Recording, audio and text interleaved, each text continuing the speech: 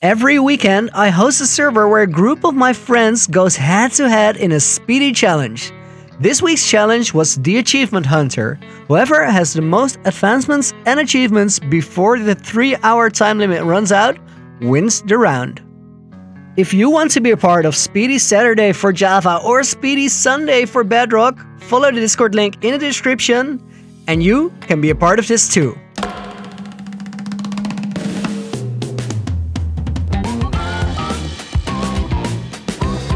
While everybody started out mining to get their first gear, Jarno decided to take to the high seas and went hunting for shipwrecks because he wanted to go for hidden treasures, and he found quite a few.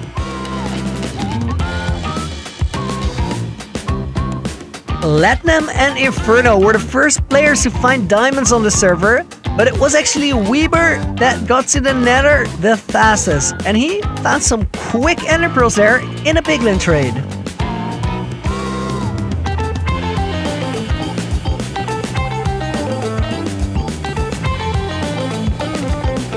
Jarno was one of the first players to get a harder achievement when he played a game of tennis with a ghast and got the return to sender.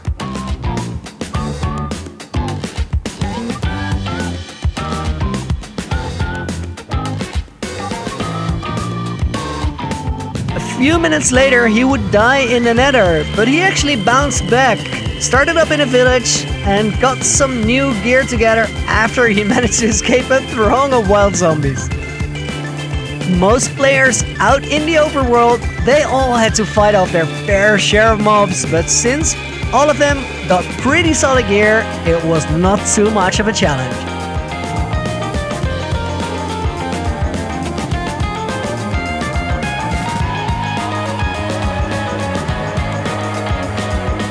Weber was trading blows with piglins. His relationship started off so well, but as soon as he invaded their Bastion remnant, they got mad. Really mad. But Weeb was up for it. He was ready. He was hiding in little pockets in the wall, sneaking into their chests, and smashing their faces.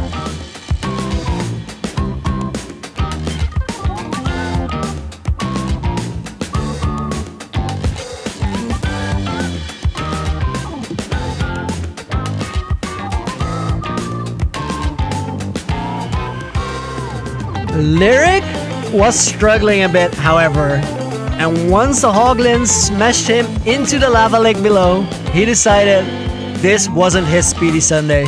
He threw in the towel and let the rest of them fight it out.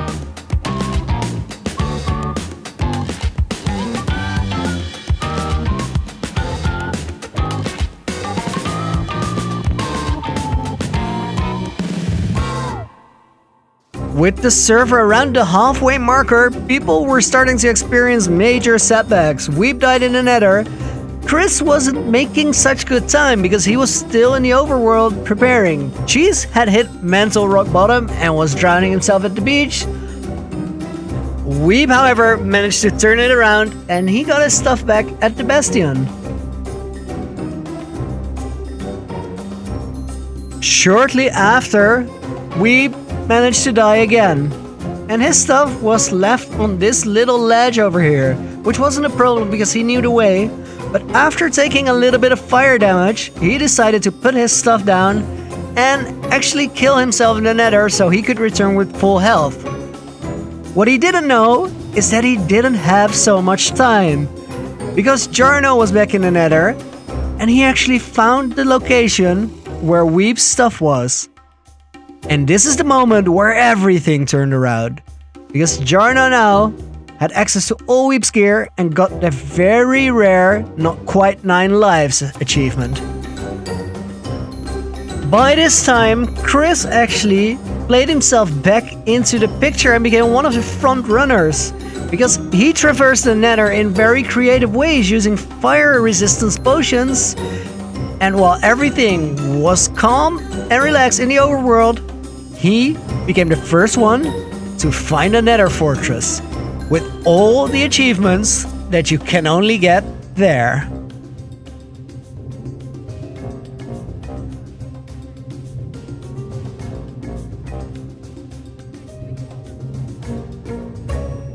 The return to sender achievement though, Chris couldn't get.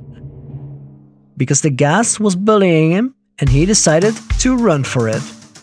While Jarno, back in the overworld, was racking up achievement after achievement. He got a target block, got creative with it, and just kept on advancing. While Letnum also struggled playing tennis with a ghast. He got bullied just like Chris and decided to run for it without getting his return to sender. In a final attempt to find a fortress before the time ran out, Let tunneled his way through an enormous section of Netherrack, came out on the other side, drank a potion, and took a dive.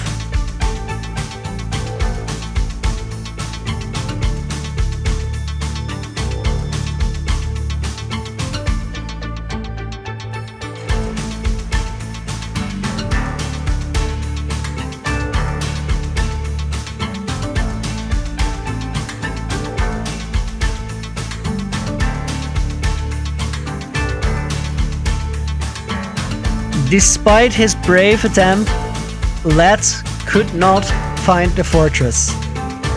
In a last desperate attempt, he tried to randomly find a stronghold by swimming across the ocean, but he never found it. So these turned out to be the final standings.